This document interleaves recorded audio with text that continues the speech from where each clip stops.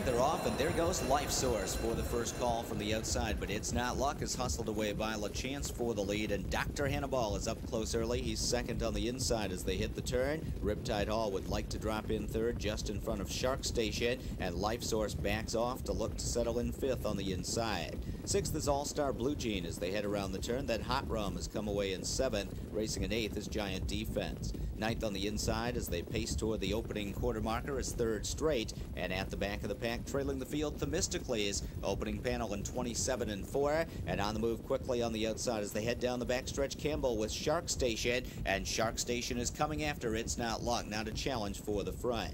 In behind that battle, racing in third is Dr. Hannibal. Then on the inside, fourth, Riptide Hall, and Life Source is into the bit. Brennan wrestling with him and edging up in fifth, trying to flush cover, and Riptide Hall comes out in front of him, so Life Source is second over as they reach the half in 55 and 3. Third over on the outside is ALLSTAR Blue Jean. He's about 6 lengths from the lead. Hot Rum drives up into traffic, racing in seventh. Then it's Giant Defense. Third Straight is ninth, and Themistocles at the back of the pack is the trailer, and Shark Station is 2 lengths clear now as they head to 3/4, but Riptide Hall starting to dent that margin. He's on the leader's wheel, applying some pressure in second. It's Not Luck is locked in third, and Life Source looms the danger second over, off 3/4 in 1:23 and 4, and they come to the top of the stretch, and it's Shark Station on the lead, and Shark Station is 1.5 lengths clear. Life Source tips off cover, and he's charging hard for Brennan on the outside. It's Not Luck trying to come up the rail. Life Source to the lead. ALLSTAR Blue Jean trying to gun him down on the outside.